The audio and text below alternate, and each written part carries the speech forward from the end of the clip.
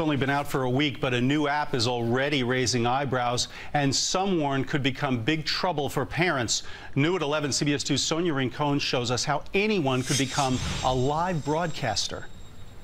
Downloading the Periscope app and opening it up is like opening up little windows into people's lives all over the world.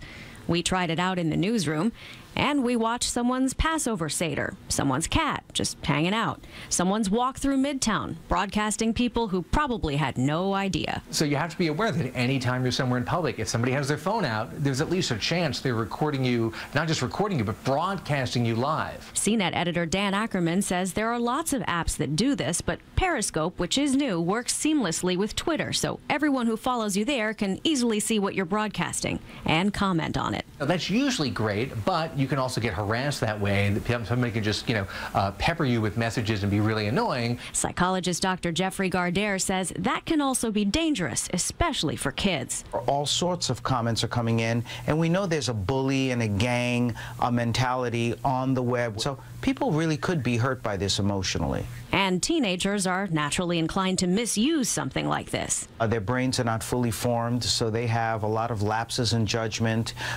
They act on impulse, and therefore they put themselves at a lot of risk. His advice for parents: bite the bullet and learn about social media apps and how your kids are using them. Because banning them from using them in 9 out of 10 cases is not going to work.